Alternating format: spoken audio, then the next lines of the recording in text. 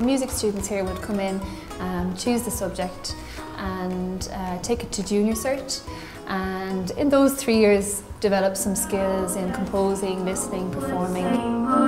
You can make your way to computer there. Anybody who would... In our class today, in the secondary music class, we use the tool Movie Maker to create a movie of their set song, so that the movie would help them to learn about the song in another way, in a visual way and in an oral way, so that they would hear the song, and as we recorded the students, it would be their own version of the song, and that the images that they had created, some of them themselves in posters and in other ways, that we would put those images with the song, and they could essentially just sit back, watch the movie and learn in that way.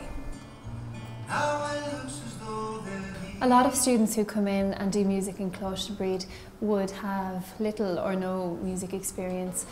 We do have instrumental players as well, and sometimes we have more of those than other times, but largely the music student here would be maybe a singer or someone with just an interest in the subject.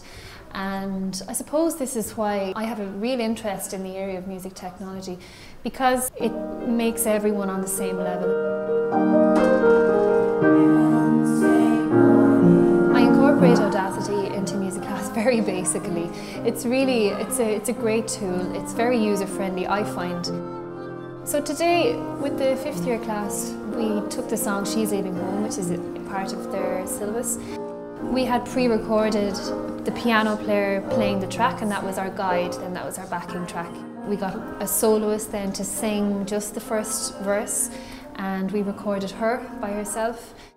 There are 2 parts in the chorus, so we broke that into 2 groups. The first group recorded first their line, and then the harmony group, the second group, recorded theirs. And then we played it all back, and it all came together very nicely and very clean because we recorded the different parts individually.